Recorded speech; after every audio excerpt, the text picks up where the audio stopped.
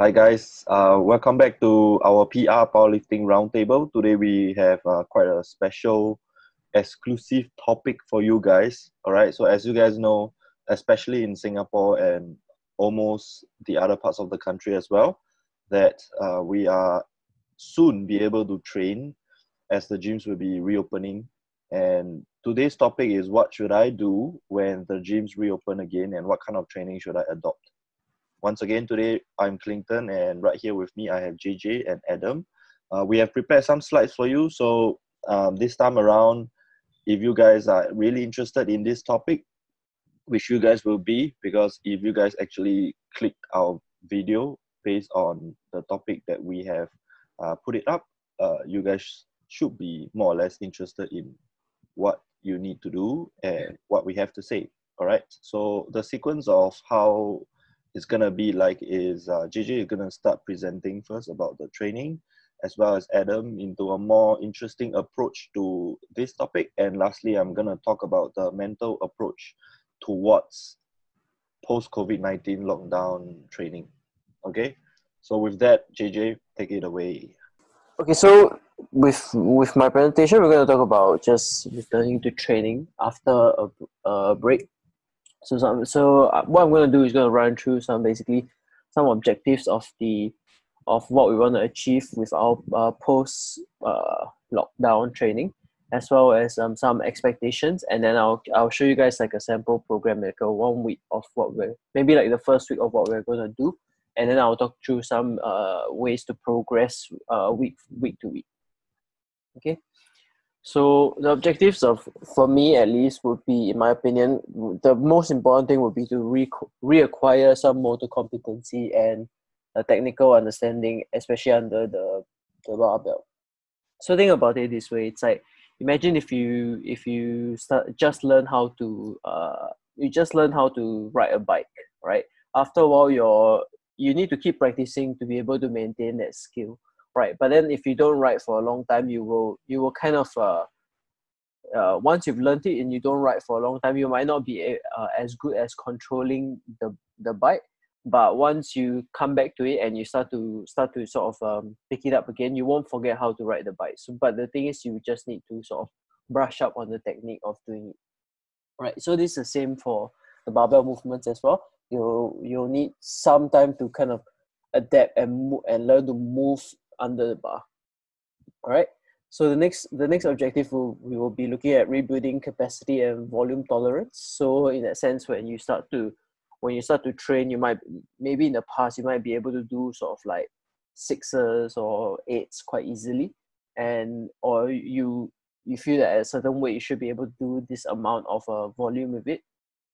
Right. So when you just come back, you also sort of be a bit detrained in terms of your capacity to do the work. So this is something that we want to sort of bring back up as well. And then the obvious ones would be to obviously rebuild your top end strength. So things like moving slightly heavier weight and learning how to sort of manage your own body and your own technique under that kind of things, right? And the last one, which is also really, really important, would be to sort of like manage the risk of injury. Because if you just come back from a long break, your body again is not used to it, and if you just suddenly go past like what your body's like sort of tissue capacity can handle, that's where you start to experience some issues in terms of sort of like overuse injuries, or things like, okay, like if you contract your muscles that are not prepared for it, then you might get some strains and stuff like that. Okay. So in terms of expectations of what the training post lockdown is going to feel like, so barbell movements may feel foreign and sluggish, so I put a peach emoji there because your training might feel like ass. So just be prepared for that. So the first few weeks you might be under the bar and you'll feel like, oh, okay, I like, why is everything so slow? But then when you film yourself and you look on camera, it's like, it looks okay leh. And then so you're gonna be like, okay, like how I'm feeling isn't really correlated to what is really happening, right? So at that point of time, you need to know, okay, like what are the steps do I take to sort of like adjust my programming, or even if I should ignore the way I feel, because how I'm feeling at the moment is not necessarily a good representation of what's actually happening, right? So like I said, overall capacity and volume tolerance may be lower. So it would mean that you don't jump into like doing the kind of volume or handling the kind of volume that you've been doing before the lockdown, right? So another big thing is that your max strength will be dampened. So just be really careful with the kind of jumps you take, especially if you do a more RP style or RP based programming. Like your last warm up might feel really good, and then you make a small jump, and then suddenly you're overshooting because you had that small jump might be a big percentage of what your relative intensity is, and because you don't have that skill to make those kind of jumps anymore, your big jumps might cause you to go from an undershoot to an overshoot. Okay, and the last one will be obviously your increased recovery load, because if you have been quite sedentary during the lockdown and stuff, your sleep, your nutrition, your stress, all of these things will need to be more dialed in, especially if you're going back into training as well, because now there's a new input of training, and there's a new amount of stress. Okay, so I'm gonna show you guys a sample program that I've written. So this is something that you can use to kind of to have a look at, to sort of adapt into your own training and things that you want to do. I've given you a few options as well as some recommended ranges that you can and you can play around with. Okay, so one sec. I'm going to stop share, and I'm going to share. Where the hell is it? Okay, so just gonna run. So the way I've approached it will basically be like that. So I'll just go through day one. I'll just go through the 4 days of training really quickly. So So day 1 and 2 will likely be your sort of primary squat and primary deadlift days, right? So on this day, we'll do something like a last warm up tempo squat, and a last warm up like sort of tempo bench kind of thing, just so that we can potentiate the skill before going into maybe like a top set. So with the top sets, for both the squat and the bench, we'll be doing something like a top single or top triple, just at a sort of really, really low RP, just so that we have a sort of good starting point and gauge for where we are. And the thing that you should know about this is you probably shouldn't be. You could probably go a bit higher, but I wouldn't go sort of like to the nines and like a high RP. So maybe like a 6 or a 7 would be good, just so that you don't have this sudden influx, a big influx of stress, and of course to prevent yourself from also overshooting, right? So the first week you want to start conservative, so that you actually have space to build into, and you can ramp up across the next few weeks, rather than just thinking, okay, I'm just gonna max out and then keep maxing out every week to see where I'm at, right? That's not how we want to build. And also, if you go too heavy as well, like what I said, we're opening up yourself to a risk of injury, especially if you haven't been touching heavy weights for a long time, right? And then with the back off volume, we'll just do something quite conservative. So it's like a 4x3 and stuff to add a big chunk of percentage back off, because you just want to reacquire the skill. and it's like if you go too heavy, sometimes you're going to ingrain poorer motor patterns than if you are doing some sort of sub-max work to just build some kind of a skill adaptation back into the program. So with the day 1 as well, if you look at the accessories, where I put a quad I vertical pull as well as a static core. So what I mean by that is I would do a isolation quad movement. So something easy, just to ease back the volume. And then with the vertical pull, so I'm not sure if most people will have the ability to be doing any sort of pulling work at home. So if you have a pull-up bar and stuff, that's good. But also, I think there are certain people who don't have that. So getting some sort of vertical pulling movement back in there would be good as well, because the lats will help stabilize the sort of the sort of trunk and the back, right? And then the static core which would be something like a core exercise that is not moving. So you can use anything from like a plank, a weighted plank, side planks, Copenhagen planks. Like I haven't really written in because I think the accessory should be really targeted to your needs. Okay, so the same thing for the day 2 as well. The idea is the same. Primary deadlift day, you can work up to a top single or triple. So again, giving yourself a good ballpark on where you would like to start, right?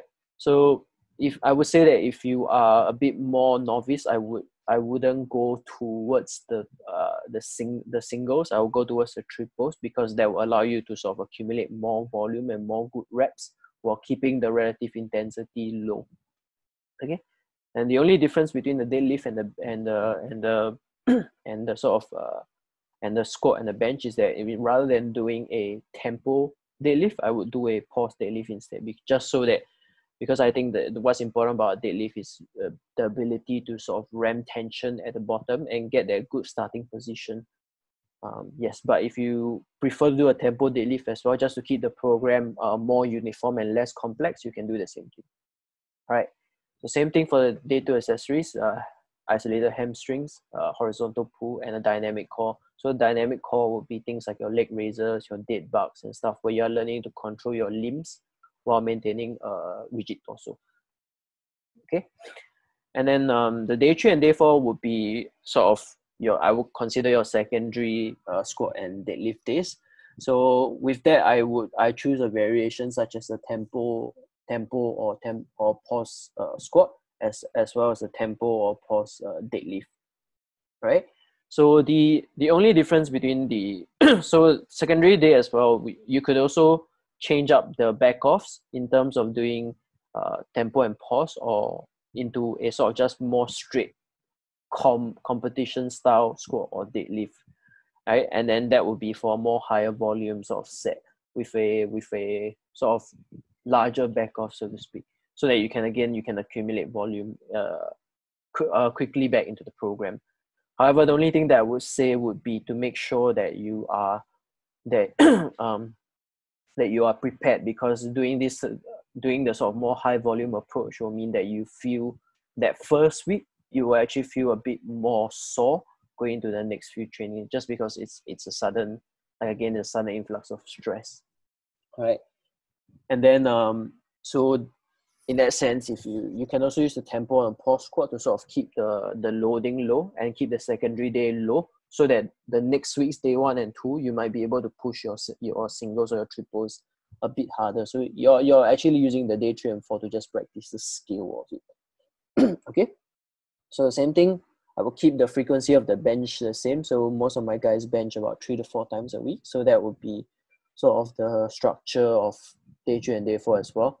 So the day 3 and day 4 the day 3 will kind of be more of a moderate day bench press. So similar to so in terms of structure, it's similar to day 1, but it's also RP approach. So for some people, they might find that their day 3 is a bit more sort of I would call it flattened, because they have the fatigue from day 1 and 2. But at the same time, it's also possible that your day 3 is actually your strongest day, because if you've taken a break between, say, maybe day 1 and 2, and then your day 3, you've gotten the sort of adaptations for day 1 and 2, and your day 3 feels the strongest. So don't feel that it's weird if your day 3 is the strongest. Okay, because yeah. And then for the day 4 bench as well would be a just more sort of straight volume, just to get you a bit, again, very sub-max kind of work, just to get the skill back, right? And then the only difference between the accessories between 3 and 4 and 1 and 2 is just that for day 3 and 4, the quad and the hamstring movements are more compound based. So maybe like instead of doing like a leg extension or a Bulgarian, a leg extension, or you'll be doing like a leg press, and then you'll be doing things like maybe like a Bulgarian split squat or like a front foot elevated split squats and stuff like that, just to get a bit more variety of training back in. And also I will consider it a more sort of more compound sort of leg exercise. Right, so things like a goblet squat and stuff like that can help as well. And then for the hamstrings, you'll be doing things like maybe straight leg deadlifts or Romanian deadlifts and stuff like that as well. Just because the secondary days the loading might be less, so you might be able to do more work, right? So you can bring up your capacity to tolerate workloads a bit quicker that way. Okay, so that's my suggested training program. And yeah, if you guys have any questions, or if the Clinton and Adam, you guys have any ideas as well, or critiques, you can also discuss it. But yeah, that is my presentation. Right. So I feel that you guys, the guys watching right now, get to, especially for this video, get to understand and have basically like a training program template for week 1 presented by JJ.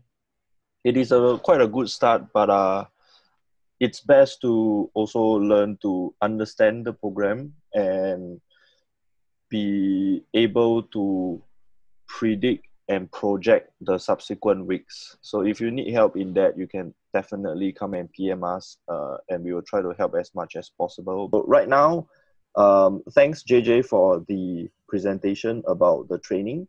Now let's see what Adam has to say. Alrighty, so I'll kick this off. Okay guys, so I've done something a little bit different. As you can see on Instagram or on social media, that a lot of coaches have given a lot of good information about returning to training and how you should approach that. So I decided to do something a little bit different. So my coaching style is emergent strategies, which is adopted by reactive training systems. So I've been using this method now for just over 2 years. And I've used this method to reintroduce my lifters back in the training. The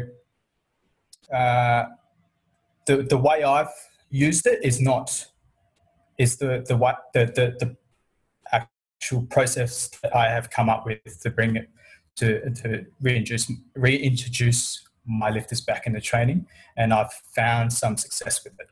So, but first of all, for those that don't know emergent strategies, I'm just going to briefly go over what emergent strategies is, and then I'm going to briefly go over what the stress index is. I'm not going to go into detail about it. If you really want to know more about it, then I suggest you go check out the RTS classrooms on emergent strategies and learn it all for yourself. Okay, so as I said, emergent strategies is a training method invented by Mike Teixeira, who is from Reactive Training Systems. That's his company. It's heavily RPE based, but it does use a bit of both RPE and percentage. It's a bottom-up approach compared to a top-down approach. So what is a top-down approach? So the best example I can give you for a traditional top-down approach is a basic linear progression program, right? So for example, a 12-week program, and you'll find out the date where the lifter needs to compete. Then you start from that date, from whatever weights they need to hit from that date, and then you're going to work back by manipulating volume and intensities all the way back until the start of the program, where it'll be low intensities, highish volumes, and then you'll gradually build them up to that peak at the end of the program. So the thing about that kind of programming is that it heavily relies on assumptions. So you're assuming the lifter's going to finish here rather than working with the athlete response week to week basis, and then choosing the numbers and strategizing what they need to hit until the comp. So the beauty about bottom up approach is that when you start with a lifter, say that the lifter's had some experience with RP and they know what they're doing, and then or even if you, after you've trained them how to read the RP better and you've been coaching with them for a while and they understand how you program and you understand how they react to the training style, then we jump straight onto a development block where it's a repeated microcycle. So the microcycle is a training week. So you repeat that same week with a certain amount of stimulus, which is stress, and then you keep repeating that week until it no longer works anymore. Okay, so you take it a little bit too far, and then while you're doing that, you are tracking the lifter's estimated 1RM, and you're also tracking the athlete's fatigue, how they're responding to the stimulus, and they're not getting too beat up. And then you see where that peak in the estimated 1RM, and it tells you which exposure the lifter responds best to a certain stimulus of the stress index. With some lifters, they peak and they drop off and they pick back up. That's why you take it a little bit too far to see if that you get that kind of response, or if you see their peak and they just completely drop straight off. But you really need to communicate well with the lifter. If they're getting way too beat up, then you just cut it. And then you start a pivot block, which I'll go through in a minute. So that's a kind of like a bottom-up approach. So through that process of learning what the lifter really responds best to and how many exposures it takes for them to get to a certain point, then with that data, you know how you can work back from there to structure your programs and make it all fit into a plan that will get you wherever you need to be for whatever competition. But it also gives you that flexibility to be able to change things up, to work around life and other sort of things. And I don't want to go into too much detail about that because we'll just be here for a while. But there's many other strategies to make it actually work and be able to react to the situation, rather than trying to hold on to that plan and trying to make that plan work and push that athlete too far. So, as I said, it heavily relies on athlete response and data, and it determines how many exposures it takes for the lifter to peak. It's typically a week, but sometimes you can manipulate it to be able to have 2 microcycles in a week, so it'll get them to peak a little bit quicker, but that's depending on the athlete if they can take the work or not. And that comes up with a bit of skill of programming as well. Okay, so stress index. So the stress index is used to determine the microcycle for the lifter. Okay, relatively, if the new lifter comes on, you start with a kind of lowest stress index, and then you see how that lifter reacts, and then you can slowly introduce more stress to see how the lifter reacts, if they react differently or if they get better, or if their work capacity gets better, or have times in a training year or training block where you can explore different stresses, but you don't want to go from like a 15, for example, 15, just a random number, to 20, because that's just too much of a difference. So a stress index is a coefficient to calculate the stress for, say, upper body for bench press push, and then the lower body, your knee dominant and your hip dominant exercises, and then that'll give you a better idea how to structure your program moving forward with different type of stimuluses, different intensities, sets, reps, exercises, but matching that stress index. Okay, if that makes sense.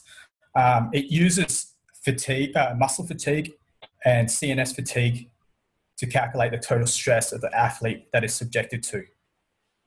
Okay. Also, another thing, you hear a lot of guys how they program. They'll program with a lot of using a volume as how they would program. And my argument against that is that volume is not that sufficient to determine a recovery demand, right? For example, if you had a lifter do 2 sets of 10 at 75%, that would be a high RP. That would be around a 9 to 10 RP, right? But instead, you've got them to do 10 sets of 2 at the same weight. You'll have the exact same volume, but you'll have a different outcome at the end of the session. You might get pretty bored doing 10 sets of 2s at 75% because that's pretty light. Or you can even do 4 sets of 5 at 75%. You still have the exact same volume, but you'll have a different stress effect. Okay? So that's my argument about that. And then stress index takes that into consideration. So that's all I'm going to go on about stress index. Next, I've got a case study. One of my lifters, Josh Chiller, he went in lockdown in Perth. Before his lockdown, we were training for a competition that was leading up that got cancelled because of obvious reasons. So for that block, I was using the best stress that he reacts to. He was responding really well. And then all of a sudden, lockdown happened, and he was literally doing home workouts for nearly 2 months. Then all of a sudden, he's got access to a gym. So what I did with Josh is, since he was working hard all the way through that lockdown, he was still kind of doing a lot of reps. I don't know about volume because he was doing a lot of bodyweight stuff as well. He had access to an axle bar, but he was only so limited to weights, and he was adding bands and all that sort of stuff. But he did train consistently through then. So when he came back to training, I put him on a little bit less stress of a pivot block. So in a pivot block, what it is we do alternative movements, opposites to the competition movement. And we do a little bit of volume with that, and then we'll do some tempo work through that just to get some work capacity back with the tempo work on a little bit of that tendon elasticity, and also adding in a lot of variation so it spreads the stress all the way through the body rather than an isolated region. So we'll be doing a lot of anti-rotational ab work, a lot of rotational ab work, a lot of static, a lot of unilateral work, a lot of vertical pulling, horizontal pulling, all that sort of stuff, stuff we don't get time for when we do a development block. So we did that, heavily communicated with him. He said, I feel good, I don't feel beat up. So I introduced him into a intro block. And with this intro block, it was 50% of the stress that he's used to. So the way I structured that, instead of trying to make the sessions shorter, I just took a session out a week and gave him 3 sessions. But there's many other ways you could approach it, but that's the way I did it.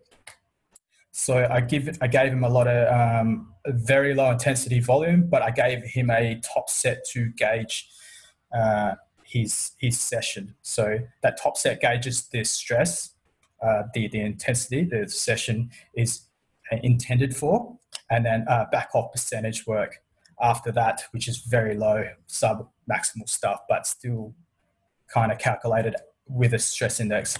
So I ran him on that. He responded quite well. He said, yeah, I'm good to go. I don't feel beat up. So I started on a development block, but instead of starting him on a development block on the stress that he's used to, like just before he went on lockdown, I started on a development block that is around 20 to 25% with a bit of room, more than his intro block. So 20, 25%, so 70, 75% of what he's used to. We got him onto that, and we had some really interesting results. He's on, just finished week 5 now, and I'll go through and I'll show you his estimated 1RMs and his estimated totals we've been tracking. So all this stuff beforehand is what he's done before me.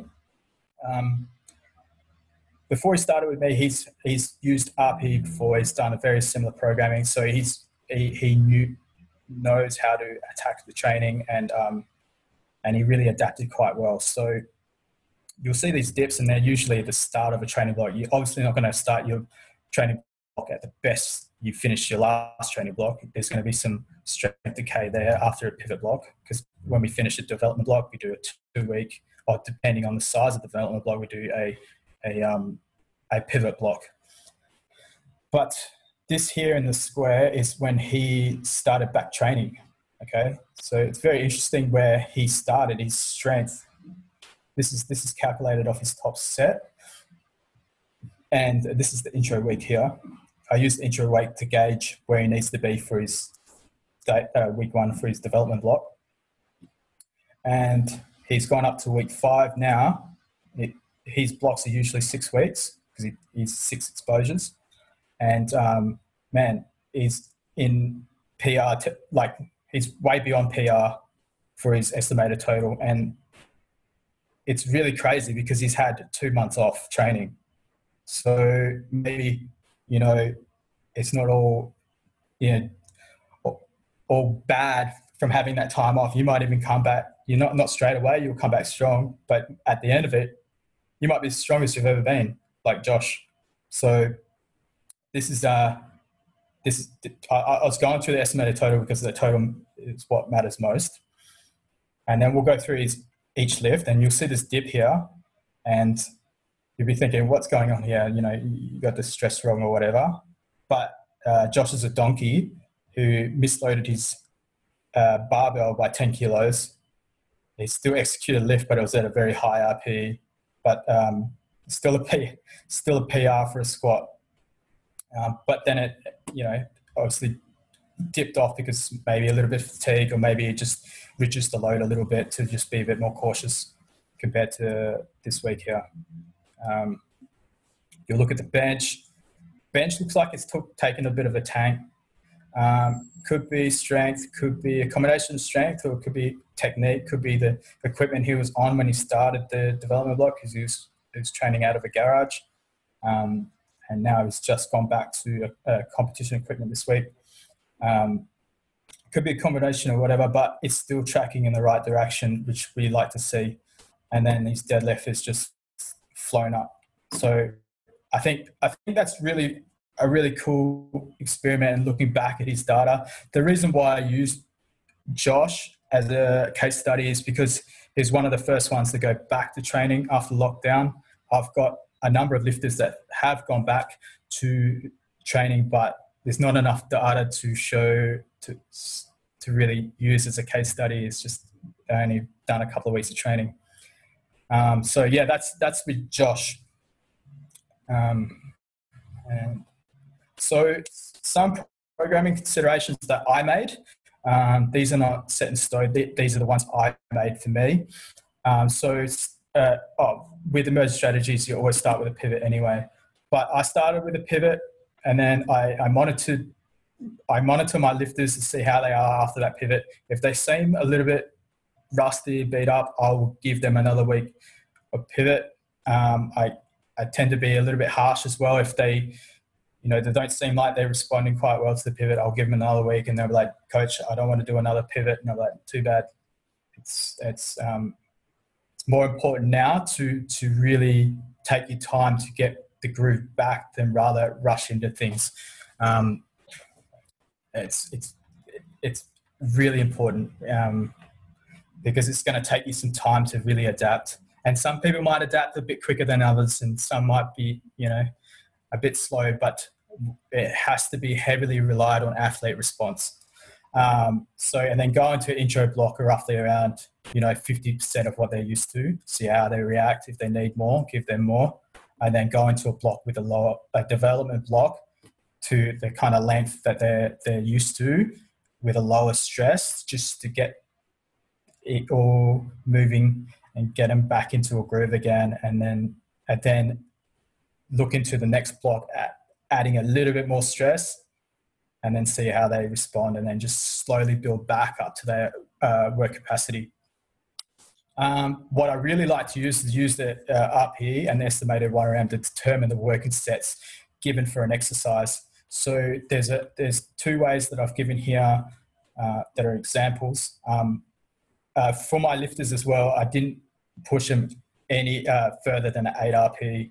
Some programs you'll see that I'll program with them is a 9 RPE set, but none of them will get a 9 RPE, especially in the first couple of blocks. And you'll see the reps are a little bit higher for a top set as well, because that'll just lower the intensity. So for here, a 4 to 8, and then it'll work out the estimated 1RM, and then your percentage work is worked off from that estimated 1RM. So you can get some low intensity, submaximal volume through here. Also, you can do a ramping style set. You can work up to a top set. So instead of having your top set first, you can have it second last here, and then you can repeat the top set down here, and use that as data. Use the top set as the data, and then track their progress all the way through. If you start to see, if I start to see a big dip, then we call it off, start a pivot, and then restart again, wash it out, go again. Some considerations with secondary developmental exercises. Rather than working on weak range of motion, you really want to work on refining that technique, because your weakness right now will be your technique, not your range of motion. So you want to really refine that movement pattern, really work to build that movement pattern back. And a few good ways few good methods to use is tempo work. And you see that JJ was really implementing a lot of tempo work for his style of program. So, for example, for what I'd like to use is a 3-2-0 tempo.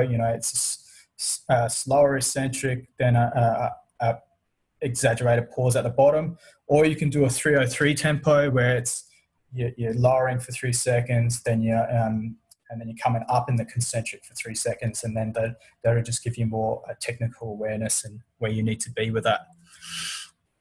Okay, that's it for that.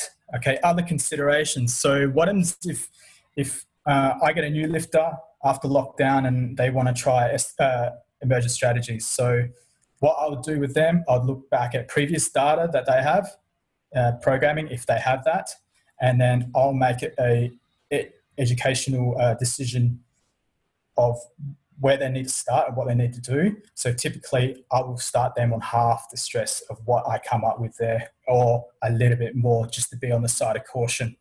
And then just, if they're not used to working with RPE, during that time, it'd be a really good time. And I really wish, I had that time when I started working with RPE, but I had competitions coming up, is to really develop that skill of rating RPE. And I think after that time, after lockdown and coming on and trying emergent strategies, it would be a good time to really work on that skill, work on the coaching and athlete relationship, and see how both of us work together, and then really build some solid information from there moving forward over the next month or so. And then really refining any technical skills, any technical decay or anything like that, just to really get the ball rolling. So what happens if the lifter is brand new? Well, I no longer work in a gym anymore, so I don't take on any clients, and I always recommend brand new lifters to go get coaching in person. So if you're in Singapore, you're looking for coaching in person, go to Elevate. I highly recommend Elevate. Not only if you can't get your hands on Clinton, they have plenty of other coaches there that are fantastic, and go check them out. And there's no better place to train powerlifting out of a powerlifting specific gym. So highly recommend you go check them out. But if you're in Australia and you're looking for a coach there, then feel free to DM me and tell me which location, and I'll help find you a coach. And if I don't know a coach, I can ask a few people to find someone for you. I think it's very important that you find a good powerlifting coach that understands powerlifting, that's been doing it for a while. Don't get someone that's just been in the sport for 2 minutes and they think they know everything. Get someone that's been around for a while. And then my last example, what happens if a lifter has a meet coming up straight out of lockdown? For example, 9 weeks post-lockdown, they got 6 exposures. Firstly, I'll have a conversation with the lifter and say, how important is this meet to you? Is it a local meet? Is it an international meet? Do you really want to do this meet?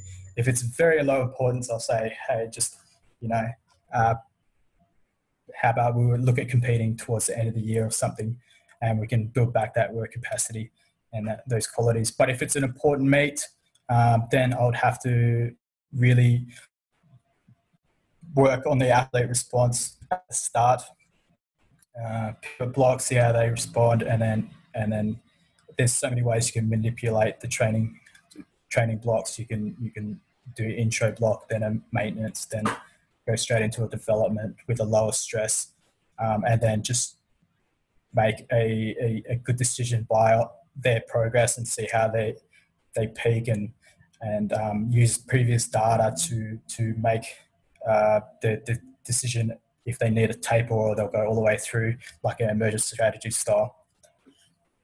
So if you guys want to add any other considerations, let me know at the end, and I'll try my best to answer those. So if you want to learn more about emergent strategies as a coach, I highly recommend you go check out RTS Classrooms.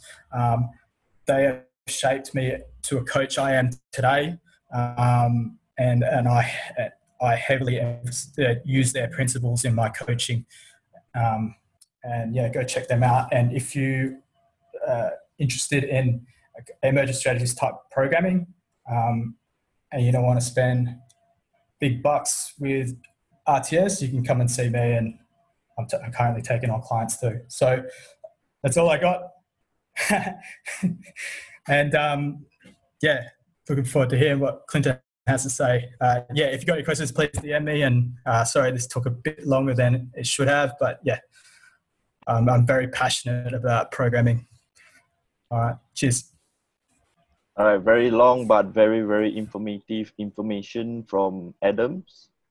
So if you are someone who really want to go down to whatever details about training and programming, Adam is the way to go, and whichever information that he has provided to you are very useful and can be introduced into your training program in the future days to come. For example, if you guys are not exposed to learning RPE training and feeling the right RPE, as well as understanding the stress index, the post-COVID-19 lockdown reopening of the gym training will be a good time for you to learn the aspect of training, especially in powerlifting, which is quite important for you, because without understanding the stress level and index, and as well as rating the right RPE, it is very hard to express yourself to either the coach or whichever data analysis you want to put in as a presentation. All right. Okay, so right now I'm just gonna share my slides, and my slides is a little bit more towards the aspect in terms of your mentality and your mental approach to this kind of your training in future. Right. Okay, so a training program or a training block, which JJ and Adam has mentioned about, cannot be successful and fulfilling without the right mental approach. So today, what I'm gonna do, instead of sharing with you my point of view of what kind of training you should do, which is basically almost the same as Adam and JJ, because everybody will more or less think the same way. But today I'm gonna drive you into the right direction in terms of your mental approach, so as to create that good and safe and perfect, more or less perfect environment and scenario for you to start back your training and start in a positive note. Okay, so let's talk about, in order for us to be very relatable in this situation and what I'm talking about, let's try and visualize the current mood and mentality 3 days before you are going to a gym when the gym reopens again. So what basically I would feel, because I'm a human being as well, is that I will be eager to hit the gym and I will be eager to smash the weights again, because it's been a while since I squat, bench, deadlift, and I really want to feel the weight on my back and feel the weight crumbling me down and feel good about it. And God knows why we enjoy powerlifting, right? But nevertheless, this is what we really like to do. We want to hit some heavy weights, and what we really want to know is actually how much strength I have lost and what is my strength level, right? And what I really want to do is, obviously, I want to get back to the previous strength level that I have paused for a while before the gyms are forced to close. Okay, and this is what I wish for. I wish that I did not lose that much strength. All the home training that I've done, um, I I hope that they will be able to maintain my strength level and more or less will not drop my strength so much. So this is what I always hope for, right? And I believe you guys feel the same as well. Okay, and I will start to obviously project myself. Okay, I will think about, okay, I'm gonna lose strength. So how many percent of it? So if I try to be very, very optimistic, I will hope that, okay, my strength level will only drop the maximum about 10 to 15%, which is which is not much. So this is what I hope, and this is what I project as well. So when I start my training and plan about my training, I will think about, okay, imagine I only lose 10% of my strength. This is my current 1 rep max, and I want to plan my training around it. Okay, so this is what I will feel. Definitely I will be very excited to try and gain back the strength as soon as possible. Okay, so I want to set a very compact and fast time program so that I can drive my strength level back to normal.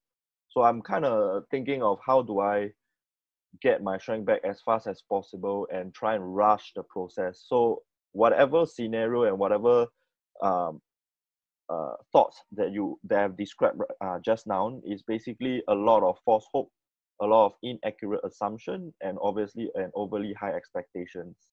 Okay, so I may be exaggerating here, but this is basically how I would feel as an athlete if I will be able to train again. This is definitely how I want to think about in terms of my strength level. I do not want it to lose so much, and you know, if there is a miracle, I hope that, you know, I can come back to the gym, hit 1 rep max, and then I can break a PR, something like that. Okay, I'm pretty sure that most of you will visualize it that way.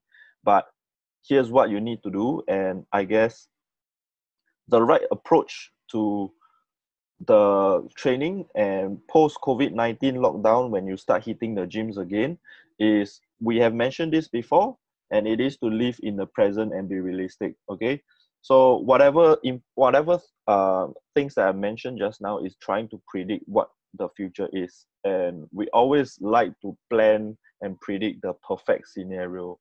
It's like someone who is planning, okay, in 5 years time I'm gonna drive a McLaren or something like that, but you know, whether or not it's realistic or not is very hard to say. Okay, but what I'm trying to ask you to do is to try and to be realistic in what you are now. Especially you need to learn to manage your expectations. Okay, basically understanding that when you come back to training, that many things has changed. Okay, you're not looking to unpause and continue on from where you have left off from training. What you're looking for is the big restart of training.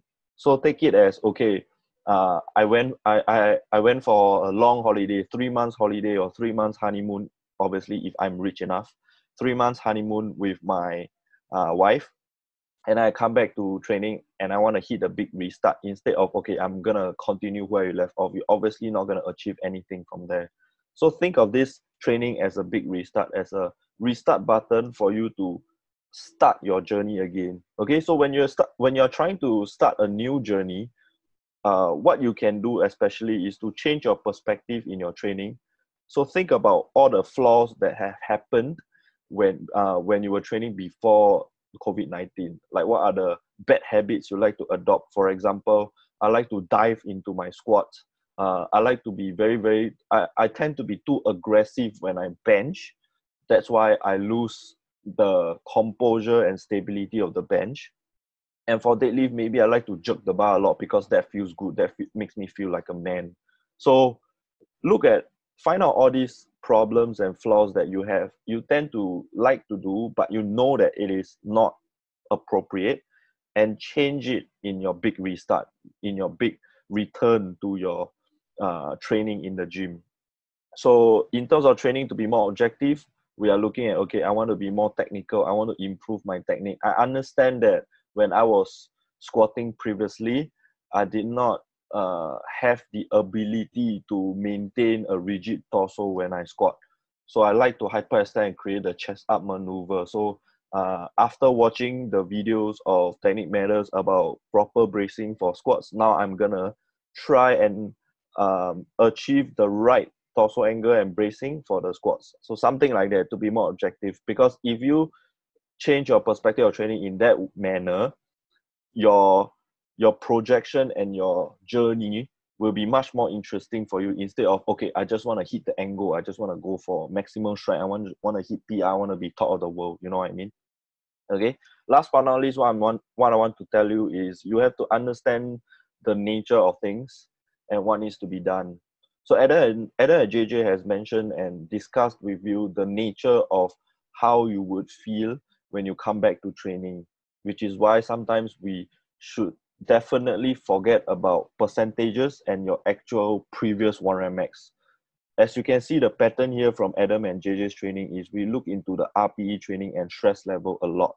Okay, that is one, as well as relearning the technique of it, because the nature of what's going to happen when you come back to training is you're just going to forget how it feels like to be to have a bar behind your back, to be able to squat like you used to be.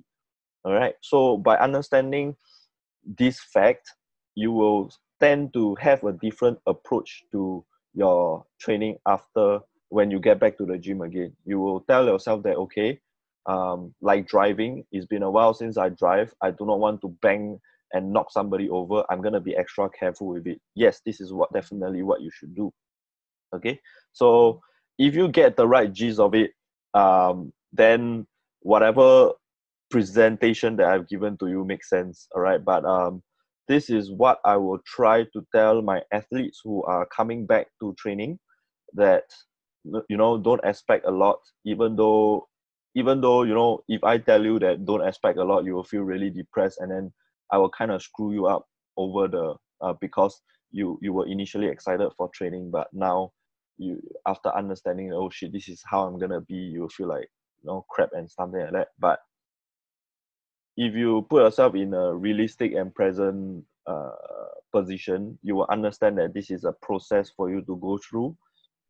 And after that, everybody, if under the right coach and under the right knowledge and training and the process of it, you will definitely come out very successful as a powerlifter, and then you will definitely start gaining strength. Okay, so yep, mine is short and sweet. So right, so obviously I hope that these information are quite useful for you guys. Anything for us to share about and cross-reference here, JJ and Adam? I think we went all unique perspectives again, which is cool. We all have similar mindset and expectations. Very refining that technique back as well, which is very important. I think that's great that you touched on the mental aspect as well, because you will need to change your perspective coming back into the gym, and you realign your goals temporarily to regain better movement, and then being able to have that positive mindset and mini milestones will get you along further and happier, and you feel a lot better about it. Because strength decay is inevitable. In my case study, he seems like he held on to a bit of strength, or he got his strength quite quickly back, so it's not all doom and gloom. So, and he came back even stronger. So I'm not saying that's going to happen to everyone, but it's possible. and what he did as well is we'll just heavily emphasize on technical execution and hitting the RPs and then hitting the correct stress, and then taking our time to really get back into full training.